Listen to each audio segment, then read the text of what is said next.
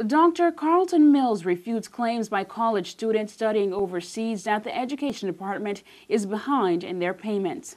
There has been talk, and you have seen articles in the newspaper about students complaining about subsistence. Students were paid subsistence in August, and they were again paid subsistence for September and October. Students are now being paid subsistence on a monthly basis.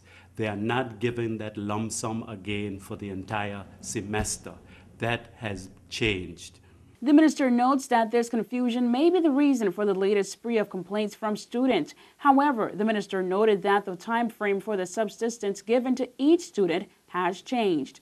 So no student should have any complaints about subsistence not being paid.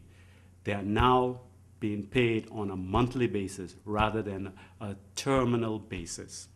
Honorable Mills notes that there are other concerns, that of maintaining a 3.0 grade point average. The minister states that students wishing to keep their scholarships must keep their grades up or have their funds taken away.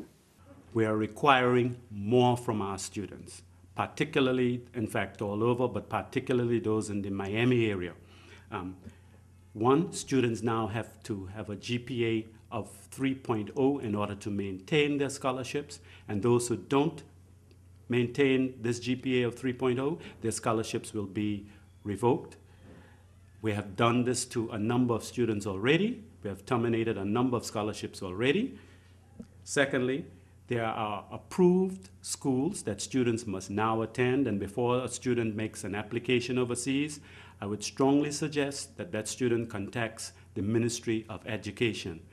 Students concerned about the scholarship policy or their monthly subsistence can contact the Department of Education.